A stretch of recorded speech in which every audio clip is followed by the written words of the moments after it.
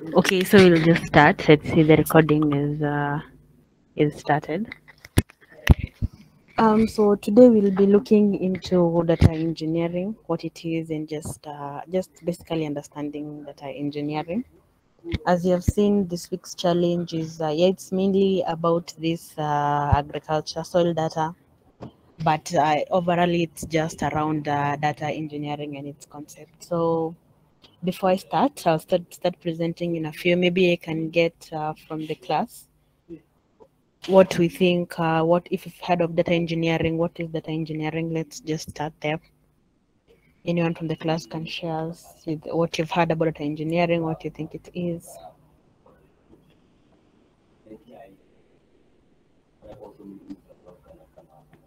Anyone?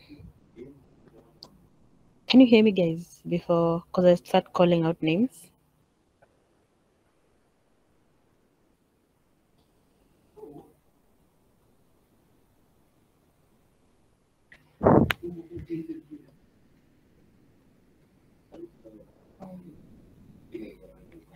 Michael, speak up, so you can hear me. Michael, speak up. Tell us what's data engineering. Oh, okay. So I think I'll just call out names. Let's go to Hewan.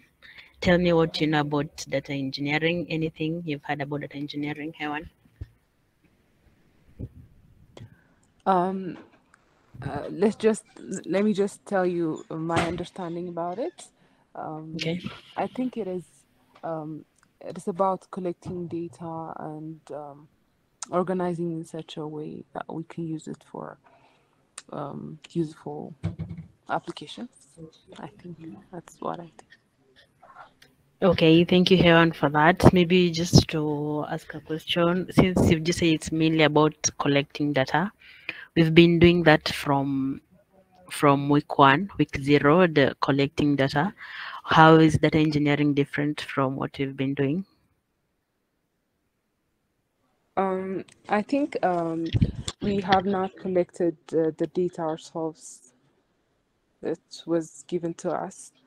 So I think about it's different in such a way that we ourselves collect the data and um, manage them. Oh, okay. Okay, but I actually think you did collect data. We are actually being given just sources, but at some point you did involve actually downloading the data itself. That is a form of actually getting the data. So can I get someone else to give me their understanding of data engineering? Without hands, I'll just choose anyone. Yes, Daisy. To add to what Helen has said, I will say that it's basically the process of collecting data from heterogeneous data sources.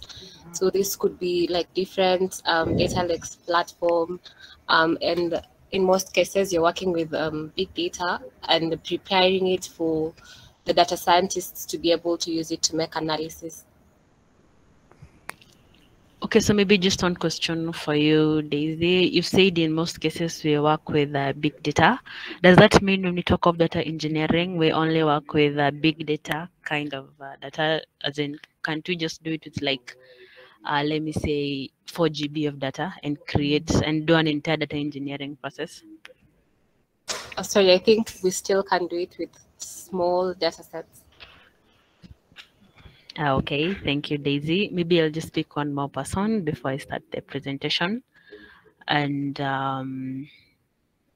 Kevin,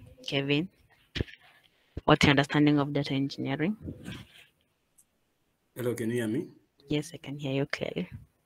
Yeah, like a data engineer, on my perspective, I think is someone whose job is to prepare data for analytical or any other operation uses. Okay. Okay, what's the difference between a data engineer and the data scientist, Kevin? I think the big difference is that the data engineer, the role of data engineer is to bring the organized data to the data scientist so that can be analyzed or building some models from those data generated by data engineer. Okay, okay. Thank you, Kevin. I see Ken has something to add on. Ken? My understanding of a data engineer, right now, data exists in different forms and different formats. And these formats are complex and difficult to use. So I think the task of a data engineer is first to get this data in different format, prepare it into a format that can be easy to use by other people. Okay, thank you, Ken, for that. So I see all of us have a certain idea of what data engineering is about. And just as they have all said, it's mainly about just acquiring that data. So many things make data engineering an entire career, an entire concept, but the main idea behind data engineering is actually getting that data. So I'll just start the presentation. Just a minute.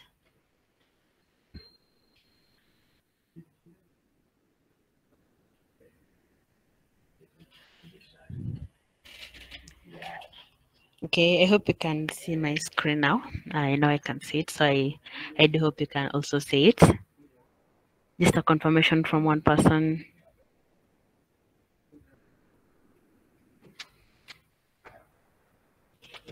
Okay, Biruk, thank you. So as I've said, we'll be looking into data engineering.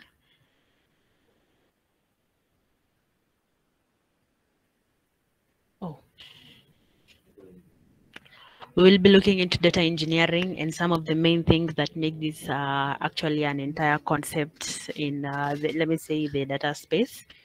And I just hope you understand. If you have any questions, just stop me and then we can tackle the questions. So I'll just start with the background. Why exactly do we need data engineering? How has it been before? Because data engineering is actually, I can say it's a field that started in early 2010. So I'm thinking somewhere 2011. I'm not sure, but 2011 is where this concept actually came up.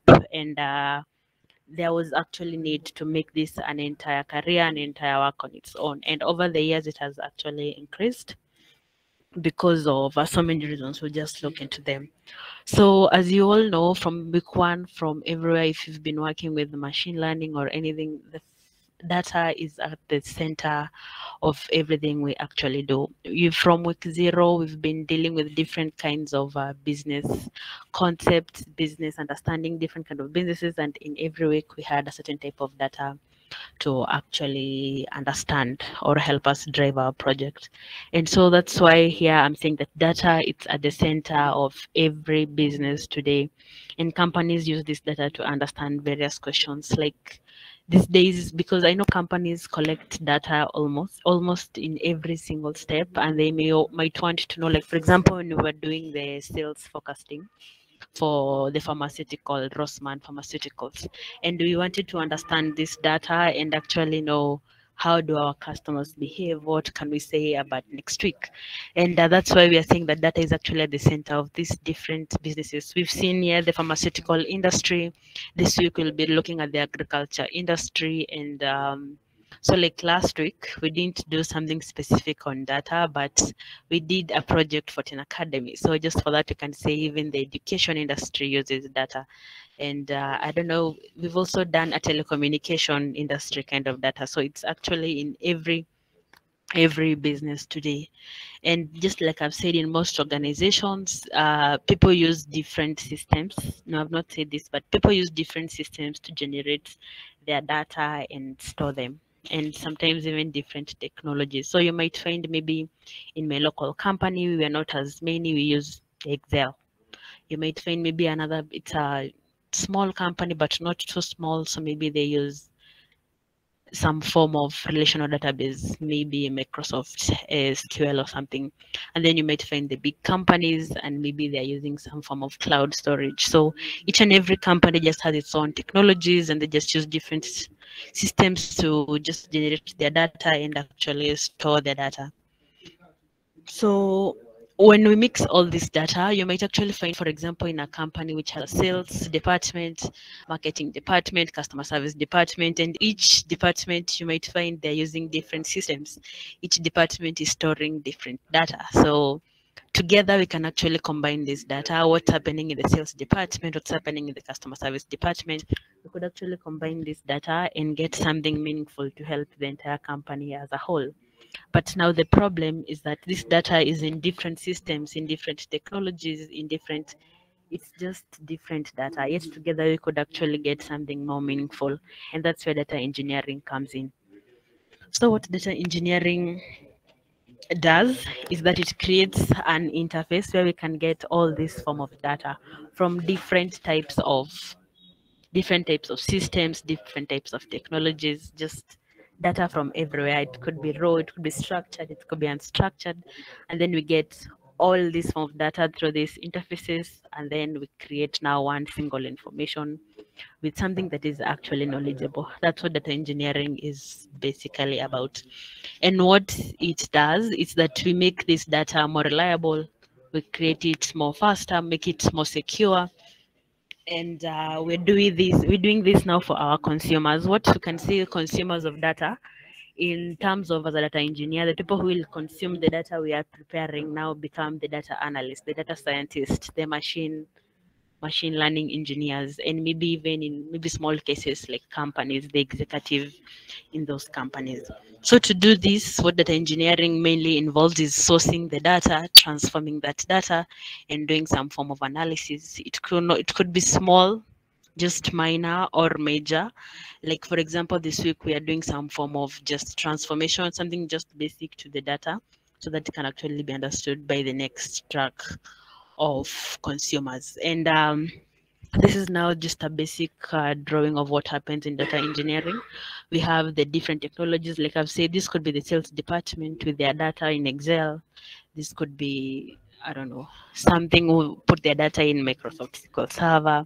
Here we could have someone else doing it in our cloud service like the Amazon S3, and so many different areas. Then data engineering combines all of them, and then you put it in a method that the analyst and the data scientist can understand it. So up to there, have we understood? Do you have any question?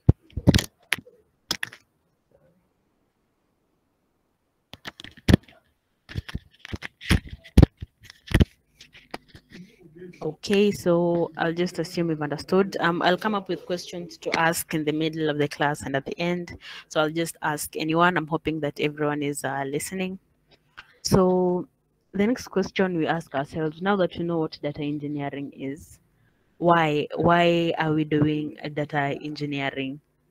Yeah, so like I've said, this is an industry that actually came up around 2011, and it's because of these big companies that have big data like Amazon, like Airbnb. These big companies, you will also find some frameworks we use in data engineering actually came from these big companies, because they realized we have too much data, and so we need to find someone else, the data engineer, to actually deal with this data, come up with this complete new concept called data engineering.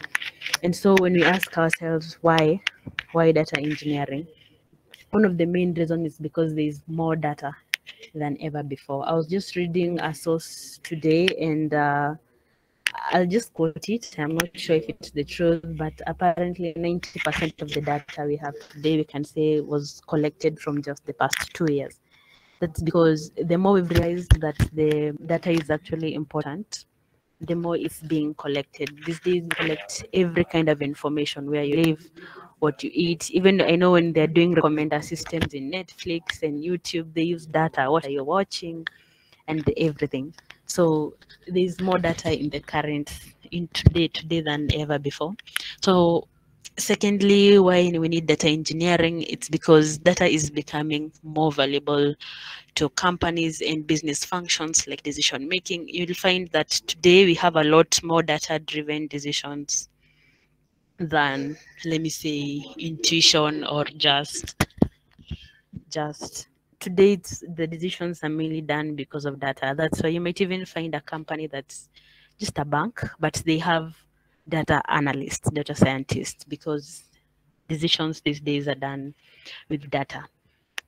And something else where we need data engineering is that now, because we figure that data can actually help us increase maybe our customers, and so these companies are finding more ways to benefit from data. And it could be maybe just understanding how is the business doing at the moment. Just from looking at the data, we can see how the business is doing. We can also predict the future. An example I gave for the Rossmann Pharmaceutical Challenge. And from looking at historical data, for example, if it's a time series data like the Rossmann Pharmaceuticals data, then we can do some form of prediction. Then we also have other functions like the customer modeling, preventing threats, and creating new products. So, and then finally, why we need data engineering? We might find that this data, the more it continues to grow, the more it continues to become complex. And I could say, so far, I think what we're handling this week, apart from the speech data, we could actually say that this is another form of complex data, something to do with soil data, satellite data, climate data. And as this data becomes more complex and gets different formats, data engineering continues to grow in importance, because now we will need to actually standardize and transform all this data into something that can actually just be used for analysis. And yeah, so that's one of the main reasons why we need data engineering today. So I'll just go into a few of the main responsibilities of data engineering, something that as a data engineer you'll be doing often. And we have like maybe gathering data requirements. And like this week, we are using gathering data requirements, so we are using soil data. But then what you do as a data engineer is, okay, I'm preparing this, how can I say this? We're doing a Python package. I'm doing this Python package. So this specific data, who will use it, and why do they need to use it, and maybe what kind of structure will they easily understand? So that is basically just gathering the data requirements. Why do they need this data? So that when you're actually collecting this data, you can give it to them in a form that they understand. If I remember correctly, we had this class last week about front end. And when you're thinking about a user design, you're thinking about how will the user use it. And that is exactly what we do in data requirements. How will the user use this data? And then now you tailor your pipeline into what the requirements are. Something else that's a responsibility of data engineer is maintaining the metadata. And what metadata is just basically additional information. We did this in the speech recognition challenge. And this could, like, for example, for that data, we just had data that was just audio, and it was just audio. But then using Librosa, we did what's the duration of that audio, what's the sample rate of that audio. So such kind of things are what we call the metadata. And most of this will actually be generated during the transformation process. And other additions I've added there, like we have the schema of that data, the size of that data. Since we've said we'll be sourcing it from different areas, it could also be what the technology that was used to collect that data. Just so many metadata that could actually help inform the analysis. Then next we have ensuring security and governance of the data. And this could involve things like encrypting the data, maybe auditing who will have access to the data, maybe using some form of centralized security control, and just any other form you can use to secure your data. Then we have storing data, and this will come depending on your data. Maybe if it's small data, you might just need to use a relational database. If maybe it is big data, you might find the need to use things like Hadoop and Amazon S3. And just storing the data. After doing all the processes we need in data engineering, you do need to store the data in a way that the data analysts and scientists can easily access it. And then finally, but not least, we have the processing data. And this is now where we have the transformations going on, enriching of that data, summarizing that data into something the consumers can understand. So these responsibilities are tied with the tasks of a data engineer.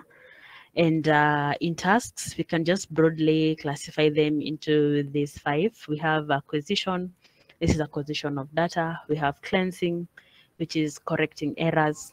You've done this in EDA before, cleaning the data, just checking the outliers, dropping those outliers. We have the conversion, converting from one format to another.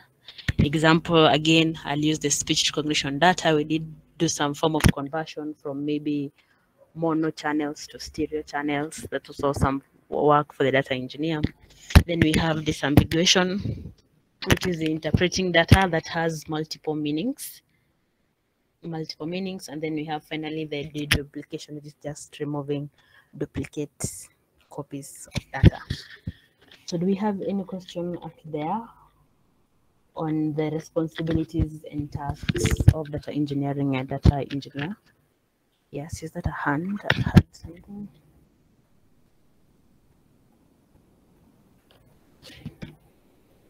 Has someone raised their hands? They can just go ahead. Okay, I've raised my hand. I wanted to ask, based on these responsibilities, it means that the data scientists now get data that's cleaned. And now my question is, ideally, data scientists don't clean data, like while working? Is that the question?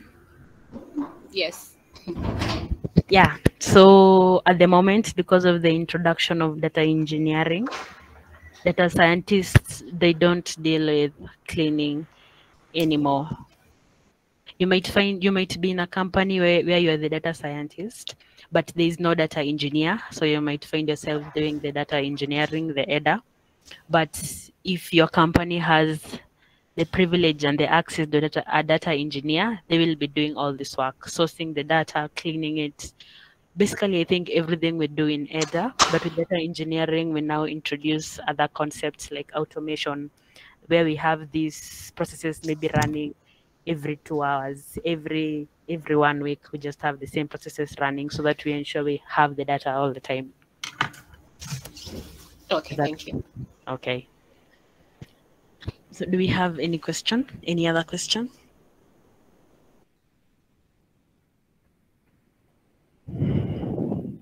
Any other question? Okay, so I'll continue. So what we've has kept recurring is that the collection of data from different sources, and it's good to understand these different type of sources that we might actually have in data engineering. And we have like the common ones. Most of us just know the relational databases, like from as I've said, from MSQL Server, from IBM. We also have the MongoDB, which is a NoSQL kind of database, a JSON database, and we have other. So we have some of the common ones here: the relational databases, the non-relational, like the MongoDB, JSON, and then we have some that I think you can just look at this. I don't know if there would be any question on any of this. This is just basically the data source, the kind of application that uses this type of data source, the data structure mainly used for that data source, the interface. If you want to access data from a relational database, you'll need to know SQL. Maybe if you need data from a file system, maybe like Microsoft Excel, Google Sheets, you might need a form of API. Maybe if you need from now the MongoDB, the JSON database, they have their own specific, just kind of like SQL, but not really SQL, but that they use to actually access their data. So if you're dealing with this kind of data source, you might need to learn the language that specific vendor uses. I think it's actually vendor specific and not even data source specific. When it comes to, especially I know for the NoSQL databases, you'll need to learn what MongoDB does, what Dynamo does, and different kinds of databases. So these are the type of data sources we have. I'll just share this. If you need to do more research, you can just look into this. So next we'll go into the key skills and tools used in data engineering sorry. So when we talk about data engineering, like what exactly maybe do you need to learn or what exactly happens in data engineering. That's what we'll be talking about. So when dealing with data engineering, one of the main things you'll be hearing a lot is data pipelines. And what data pipelines are in data engineering, it's basically just the end-to-end process, just from sourcing that data to the form where you put it in another form of database. You store it in a way that the analyst and data scientist can understand it. This is just the same, like the same pipeline when they say machine learning pipeline, and it's basically from pre-processing all the way to prediction, just a form of something that follows each other. So when we say data pipelines, what we just talk about is from the moment you will extract that data from one or multiple sources to the point where you will load it maybe to another to another relational database or maybe a cloud database. So that's what data pipeline means. So within the data pipeline, now this entire end-to-end process in data engineering, the data may undergo several steps of transformation, validation, enrichment, summarization, and just basically anything you can do to data before it's ready. And some of the technologies used in within the pipeline, we have like the ETL tools. What ETL stands for is extract, transform, and loads. And we actually have specific technologies that do the ETL, extract, transform, and load. Like for example, they have included the Informatica and SAP. And these tools are basically used to apply the rules of transformation and maybe cleaning that data. Especially when we say transformation, this could be the process where we do cleaning and maybe adding metadata and removing outliers and removing duplicates. So many things can happen in transformation. Maybe normalization, scaling, everything we've done from week one, you can think about we did to data. Most of them will actually come under transformation, and these tools actually help to do that. The next thing that is very important in data engineering is SQL. And for example, if you're going to deal with relational databases, you really need to know SQL to the depth. And if you're actually considering to pursue a career in data engineering, you can actually check your SQL skills where they are at. I think Aaron had shared, I think it was a template on just checking how your SQL skills are. Is it beginning, intermediate, or expert? And you really need to understand SQL if you're going to do anything with data engineering, a career in data engineering to be specific. But then we only specify SQL because this is a common structured language for relational databases. If you might actually find that you're looking for a job and that company uses MongoDB, you might need to actually learn the language that MongoDB uses. I've only added SQL here as a general language used for querying the database, but you might find with different types of vendors, they might have their different specific language. So next we have Python. So this is just a programming language that should be used. So I've indicated Python because it's among the popular ones used in data engineering, mainly because it's powerful. It has access to a lot of libraries. You can attest to that. You've been using it. And instead of using the ETL tools I had mentioned, like Informatica, Python can actually be used to do all the ETL tasks. So if you know Python, you can actually use it to do the ETL tasks instead of using the ETL tools. And it's actually preferred to use Python instead of those tools because it's more flexible and it is more powerful. So I'm not sure if there's any other R. I don't know, R is mainly used in data science. I'm not sure if it is a main language in data engineering, but I know that knowing Python, which is actually good because our program focuses on Python, would actually put you in a deeper understanding of data engineering and better opportunities. So other tools I'd like to mention is like Spark and Hadoop, and like Daisy had mentioned, data engineering also comes in because of big data. And anytime we have big data in our small machines, that can be troubling. Most of you know that already. So Spark and Hadoop come up as the technologies that can actually be used for big data to actually manipulate this big data. Then we have the HDFS and Amazon S3. I've also added Justice as examples of storing tools. In HDFS, this is Hadoop distributed file systems. Helps you to when working with Hadoop. And then we have like the Amazon S3, the cloud form of storage. So we could have other additional storages there, like just the normal relational database, MySQL. We've done MySQL, Streamlit. Is that a database? Yeah. So those are the basic skills and tools used and required in data engineering. Are there questions up to there? Because I wanted to go a little bit deep into other terminologies I've just mentioned. Up to there, do we have any questions?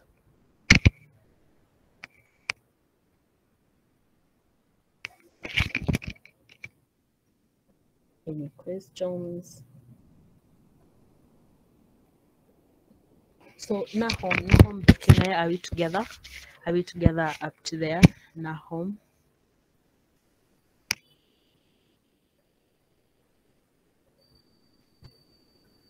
Nahom. Is Nahom on the call?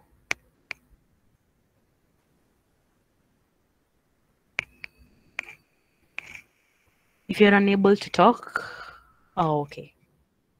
It's better saying something than keeping quiet, because I'll just assume your phone or your laptop is on the call, but you're not there, which is not good. So I'll ask Jeremy. Jizaheng, not yet, but you will before the end of today, immediately after this class. So Jeremy, are we together up to there so far? Yes. Okay, so can you just summarize the skills I've said? I've said, I think, 4 or 5 skills, 2 are here. Maybe just briefly, the skills and tools you'd need in data engineering. Just do briefly, you don't have to say any specific, but you've noticed they're all related to something. So just summarize it for the rest of us and those who have just joined. Jeremy, talking to you.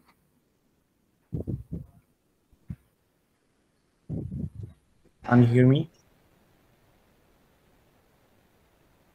Hello.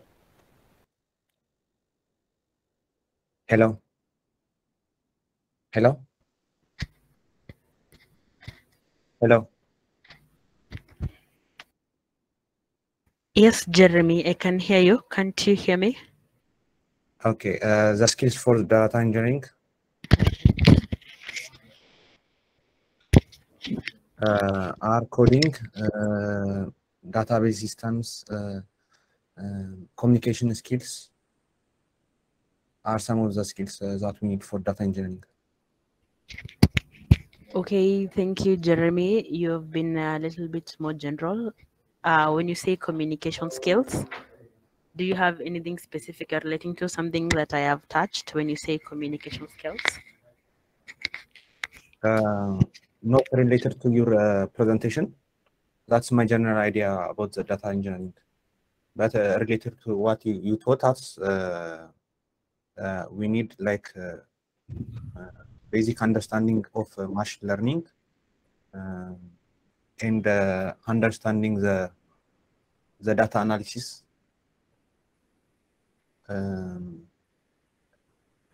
Knowing the technology. Jeremy, why would we need to understand data analysis? And we've said basically what we are doing in data engineering is preparing the data for analysis by the analysts and the scientists. So why would you say analysis? Because we need to know the form of the data, so that we can easily change to our preferable output. Oh, okay, I get that, but I think the best way to refer to that would be more of transformation.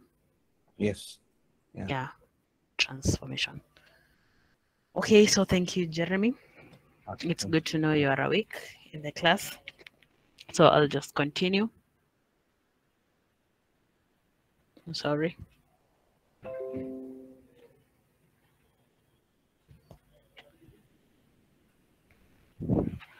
Okay, so as I had said before, what mainly happens in data engineering, the end-to-end processes, you will commonly be referred to as a data pipeline, and normally it is an ETL data pipeline. Just the normal method, the normal processes that happens in data engineering is the ETL: extract, transform, and then load. And we'll do this basically in data pipeline. Before, because I had mentioned what a data pipeline is, could I have anyone from the group just tell me what a data pipeline is in brief? Because I had mentioned it before. Okay, Tesfaye Alemayehu. What's a data pipeline?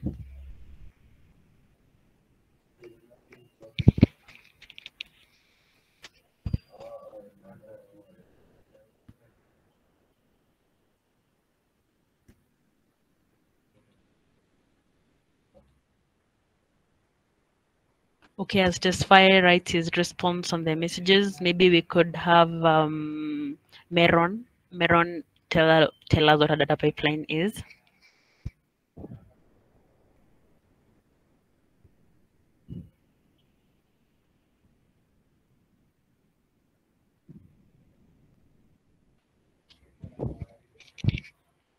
Meron, are you on the call?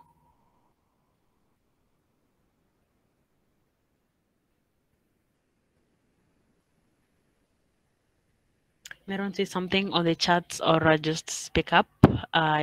We won't know if you are available if you don't say anything. Then DA, that's Dynamo. Dynamo's a data pipeline.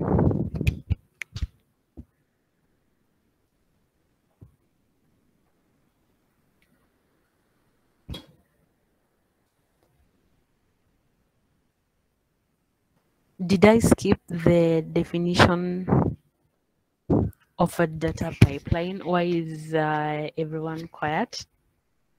Did I not mention what a data pipeline is? Oops. Could I have anyone speak up? I need to know we are all on the same page before I continue. We've not understood what a data pipeline is. Jonas Chedese.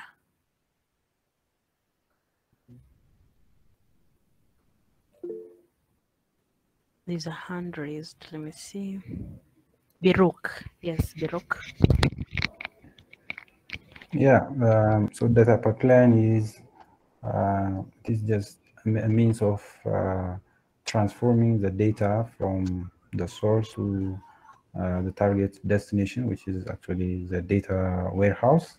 And in the meantime, we will go through different transformation and optimization of the data in order to make the data to be easy for analysis and in order to make some kind of useful insights. Okay, thank you, Beruk and Stella from the chats. So if I can ask maybe DA, it's DA and Meron. Have you caught that?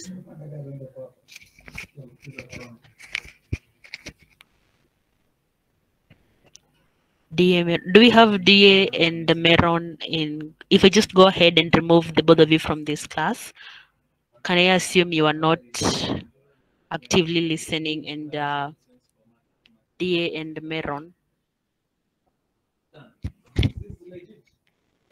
Okay, we'll look into that later. So I'll just continue with the data pipelines and what they are. So just like Beruk has said, what Stella has typed from the messages, it is basically that end-to-end process from extracting the data or sourcing the data to the form of loading it into another system, just all this kind of data. So like I've said here, it's a set of tools and processes for moving data from one system to another for storage and further handling. So it could be from one storage, like a relational database to another relational database, but you could get it from different relational databases, just from different sources. And everything else that happens in the middle, the processes, transforming it, adding metadata to it. Maybe if it was unstructured, making it structured in a way that will be understood. Just everything that happens in the middle layer to the data. That's what we generally define as data pipeline. Okay, dear Ava, I have seen your message. Okay, so like I've said, it is what happens mainly in data engineering, and constructing these data pipelines is actually the core responsibility of a data engineer and of data engineering in general. So this is basically just a repetition, but what is mainly used for it is moving data from here it's saying from a cloud to a data warehouse, but it could be from anywhere. You could do it from a relational database. You could do it from a file, the file kind of database from an Excel, and then maybe for now we'd actually be targeting a data warehouse, but in different instances you might be targeting another type of data storage. We'll look into just a few of that in a few. The other thing that happens in data pipelining is wrangling data into a single location for convenience in machine learning projects. Same thing we've said about just collecting the data. Then we have integrating data from various connected devices and systems. To say that copying databases into a cloud data warehouse. So in a case where we want our data to be in the cloud, but we have it locally, data pipeline could also involve that movement from the on-premise to the cloud data warehouse. And then we have just bringing the data into one place for BI and other form of analytics. So in BI, what we mainly do is just the analysis, visualizations, and just what does this data mean? It does not inform any form of machine learning, just understanding what does the insights from the data. So that's what we do at BI. So since I've mentioned ETL data pipeline, I wanted to get a little bit more into, into ETLs, what exactly it is. And if you've heard of ETLs, I know you've also heard of ELT. And why is it that we use ETL mainly and not ELT? So for those ones who have not heard of ELT, it's just the same meaning, but the process has been, it's not the same. Like we say in ETL is extract, transform, and load, while in ELT it would be extract, load, and then transform. So I think we'll also just touch a little bit into that. But for now, we need to focus more on ETL, especially for work like this week. We need to do the ETL process instead of ELT. So what ETL is just a pipe. It's just the data pipeline infrastructure, and it will vary depending on the use case and your scale and exactly what you need to do, especially for the transform. So in ETL operations, I've said we have the extract, transform, and load. And so in extract, this is where we have maybe getting data from different databases. We can also source data maybe from internet. We can source data from our computers locally. We can source data from all these locations. We can also get historical data. You might find companies just dealing with historical data, and we can also get historical data. Then we just extract all this data and get them into one locations where we now do transformation.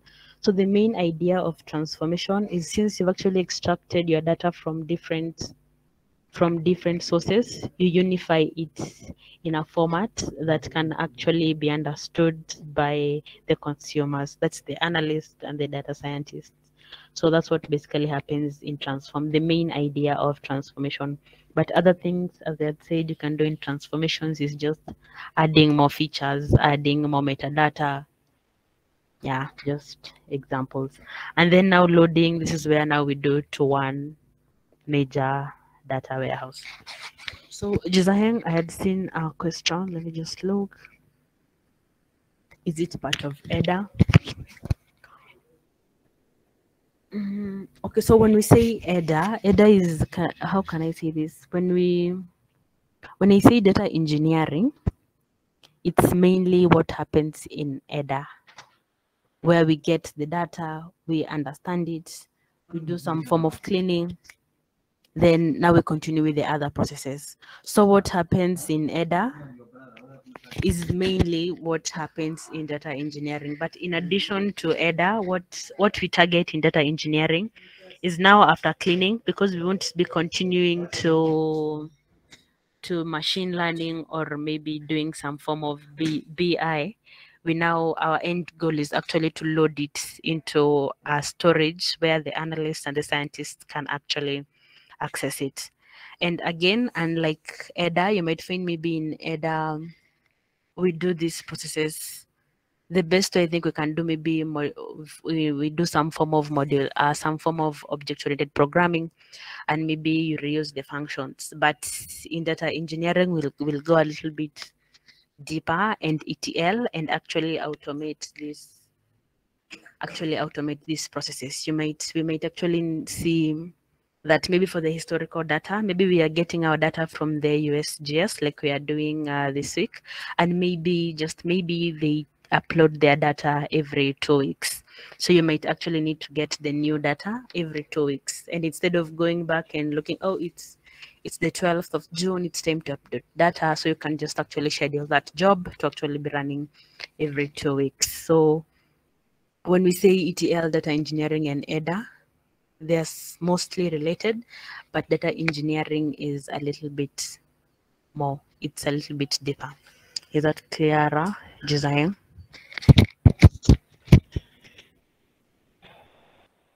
Okay. So again, I keep repeating the same definitions, but yeah, just extract, transform, and load.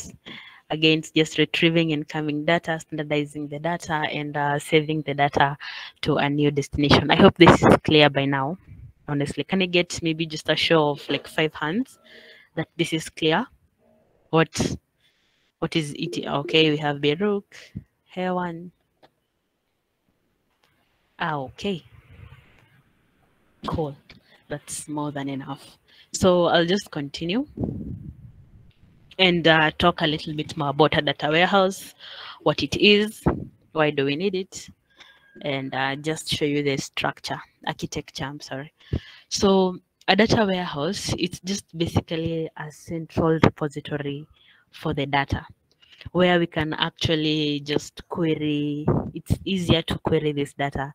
What the data scientists do, they can now query your data warehouse, data that you have collected from different sources, transformed, put it into something central, and then now they can do their queries on that storage. That's what we actually call a data warehouse. So this data warehouse could be as simple as a relational database that has been optimized to help the query easily, or it could be as complex as, instead of doing it on premise, we do it on a cloud. It does not have to be that when we say data warehouse, it's something specific. It could be your normal MySQL. Your MySQL database, you could call that a data warehouse. And then in big environments like companies, this could be the cloud-based kind of storage.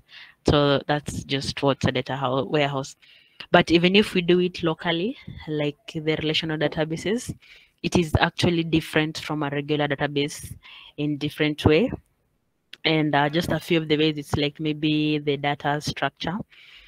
And when you are querying from a regular database, it might actually use a lot of computing resources, because a regular databases stores data in many different tables and just redundancies. Like you might have, for example, in case of we have customers, maybe we have orders, the orders they do, maybe we have the purchases they make. It's usually different tables. Just how can I say this? If you understand relational databases, they're just connected, they're related, relational. In maybe index keys and foreign keys, and you just connect them. A lot of the redundancy in the data. And for this case, it might actually take a lot of computing power to query from such kind of a database. But in the case of a data warehouse, this data is combined into one thing, and querying this kind of database become a little bit easier. Instead of all those tables, now we just have a few tables with dedicated kind of, this is what this table should do, and eventually just the performance and the analytics of the data warehouse improves in comparison to our regular database. So something else, another way it is different is the type of data. So since the normal relational database is actually just aimed at doing the day-to-day transactions, you might find that it rarely has historical data. But for data warehouse, this is where our main interest is, the historical data. So you'll find that this again where we can say the difference between a data warehouse and a regular type of database. And then finally, we have this difference where, unlike a normal database, in a data warehouse, it could actually be tougher to access the database when it's concurrent users. Because this is mainly because when we do a data warehouse, we are targeting maybe like a small group of analysts or business users, maybe like just within a company, and we have, and maybe you just have maybe a group of like five analysts, or not a lot more people. So when you create data warehouse, we have a specific audience in mind. And that's why it actually does not support concurrent users. I'm actually not sure if there's a modern one that can do a lot more concurrent users. This is mainly based on the traditional data warehouse. So maybe I do more research whether we have data warehouse that can support a lot more concurrent users. Okay, so when we look at the architecture of a data warehouse, like this is basically how it looks like. From the data sources, as you had seen in the previous diagram, from the data sources, we do the extraction from the data sources, we do transformation, and then we had finished with load. If you look at the previous here, sorry, here we say load into the data warehouse. And so that is basically the structure that comes for the data warehouse. We have all the data that has undergone through it, let me say ENT, because now the loading is where the data warehouse comes in. It's stored there, and it's basically stored so that we have now it used for maybe reporting, visualization, analytics, maybe for machine learning, for if they need it for that purpose, maybe for decision making, if just in a way that it can easily be accessed by other consumers to do more analysis. Yeah, so it's just basically the architecture for the data warehouse. So when you're constructing a data warehouse, the just four main basic components you'd require. We have the storage. So are we doing our DW on premise, or are we doing it on the cloud?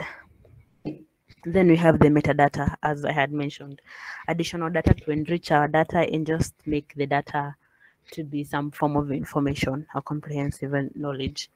Then we have the access tools. We've said maybe our data will be used for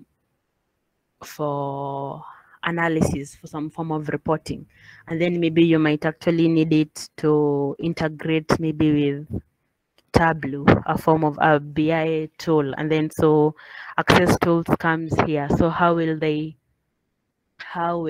analysts, the scientists access your data so that they can use it for their desired outcome? Like for example, this week, yes, we are doing that data engineering and you are getting the data, but the access tool we want them to actually get is the Python package. So you do your data engineering, and the access tool to access your code behind will be now your Python package. They just do pip install, whatever name you give your package, all that processes runs in the backend, and then just gives them the data that they can use for other things. And then finally, we have the management tools, and this because we've said data can also be used for actions like decision making. That is where the management tools come, and this could be ranging anywhere from the HR tools where they used to make decisions. We have different kind of systems used for management, so a data warehouse should also be able to have a form of tool that they can interact with. So like we've said, for the access tools, we can have the package, they can do a pip install.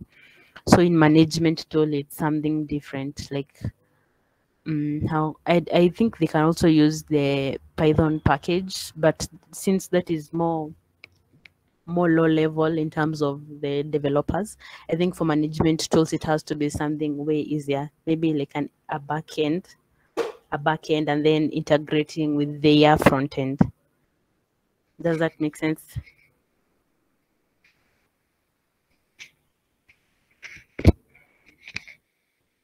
Does that make sense? Should I repeat that?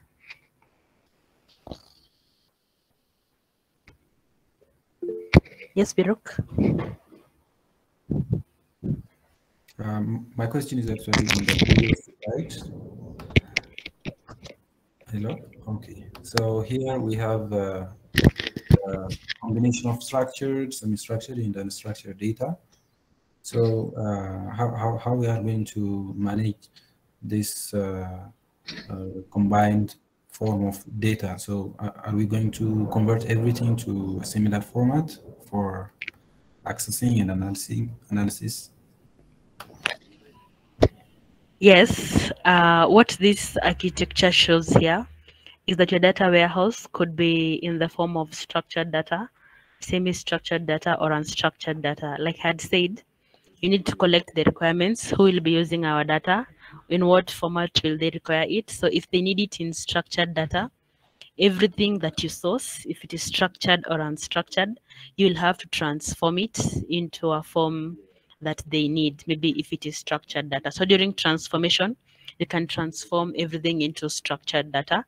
Then your users can use it. If they need it as an unstructured data, maybe because of what they are doing later on, then when you are collecting your data, whether structured, semi-structured, or unstructured, you need to transform it into an unstructured format because that's how they require it. Then when you're storing it, they can access it in one specific format.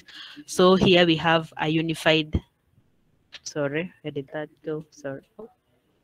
Yeah, so you can have a this is just uniform. It's either structured data or semi-structured data or unstructured data because we need it in one unified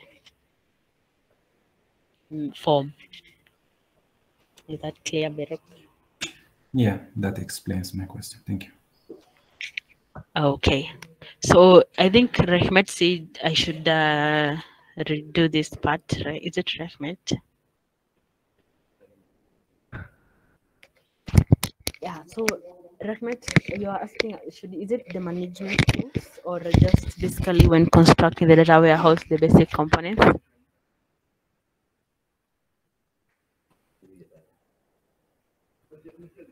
Rehmet.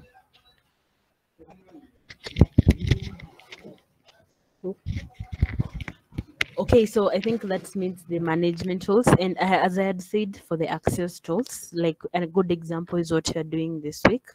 And after doing all this data accessing and data engineering in the back end, you're expected to come up with a Python package, something that an analyst, a data scientist can just say pip install XYZ. And just from that, they get the LiDAR data in a specific format that they want, the one that is required from this week. So for management tools, I am not quite sure, but what I was thinking, for the past 2 weeks, we've been doing front end and back end. And you might find that there's this front end tool used for decision making in a company. And so when you are doing your data warehouse, you need to make it in a way that it can actually interface with the front end so that they can get the data without necessarily doing the hard work acquiring the data from maybe like USGS this week. Does that make it clear, Ahmed?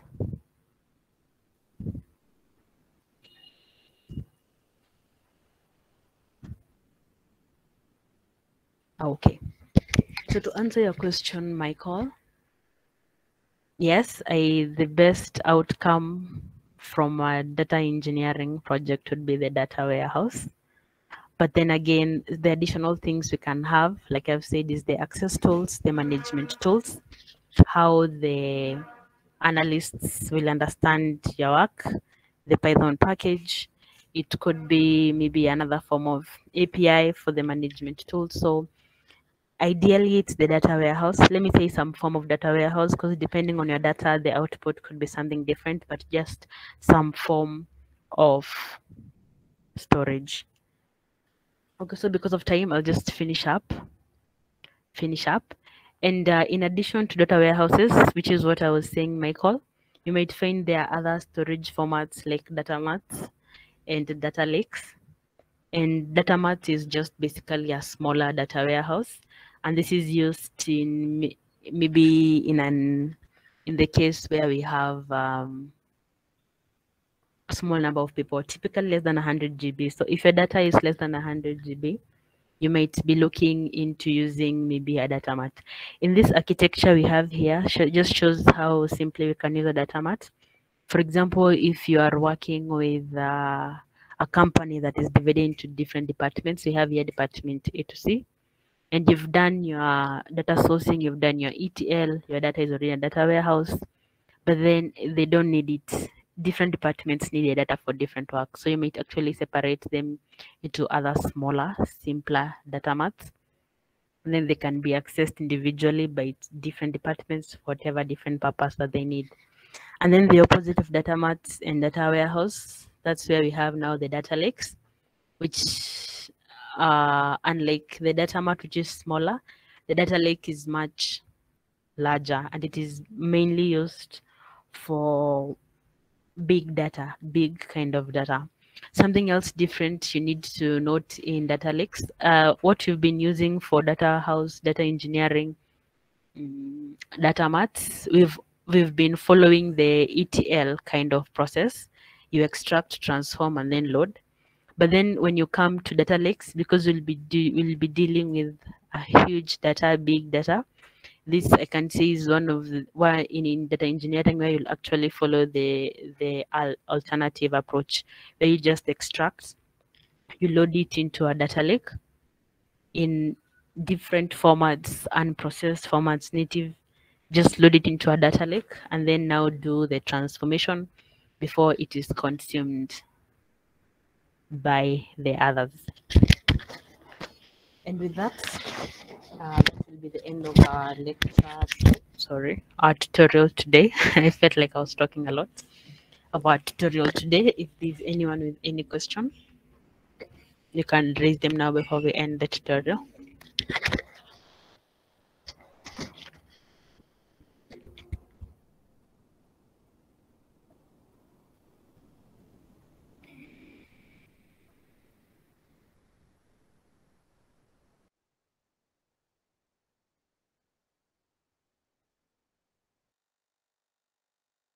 Okay, if there are no questions, I'll just pick another last person randomly to just tell me the processes in an ETL, in data engineering. And for example, if you're talking about this week, LiDAR data, just say data engineering in terms of this week's challenge. Now from what you've known, what will you be following to actually come up with a successful data engineering project? So with no volunteer, I'll just go ahead and pick someone.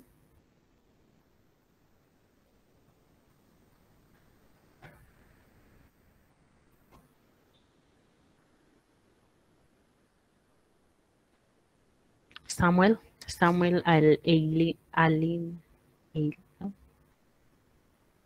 Samuel, are you there?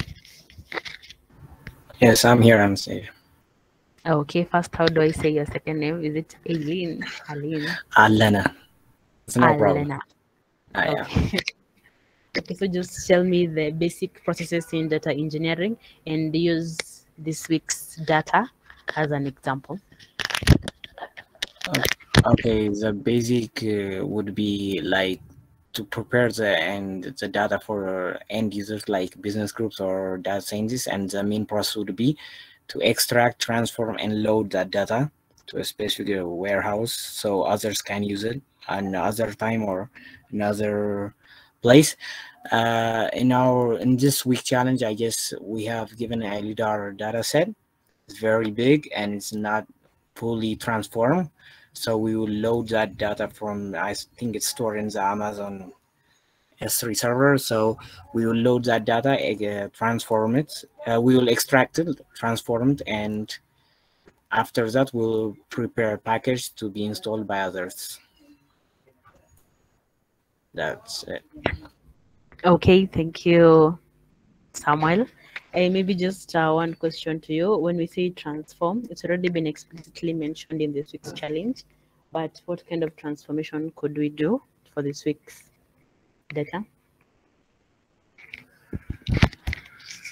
Particularly for this week, I have not looked into depths in the weekly challenge, so I'm looking into it. So I can't say for sure what kind of transformation we will particularly use for this data set. Okay, thank you, Samuel. But if you just look into this week's challenge, for those who have not seen, there's just I think 2 or 3 transformations that you'll be doing this week, just a way of enriching your data. I think we will be extracting something called was it the TWI?